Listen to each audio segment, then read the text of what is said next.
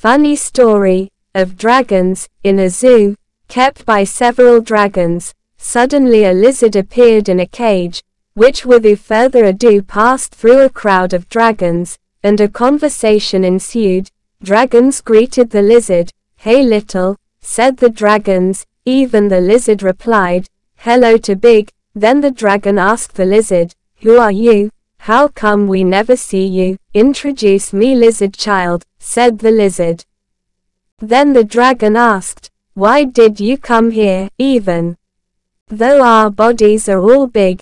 The lizard replied, "Indeed, my body has always been like this," said the lizard. The dragon asked again, "How old are you indeed?" The lizard replied. While looking at the left service, lizard answered, "I am 8 months old," said the lizard. Komodo replied, "8 months old? Why are you so small? Sick. That's why my body is small like this." Then the dragon said, "Wow, how poor you are." Then the lizard spoke to himself, "You big stupid bedder," while leaving the crowd of dragons.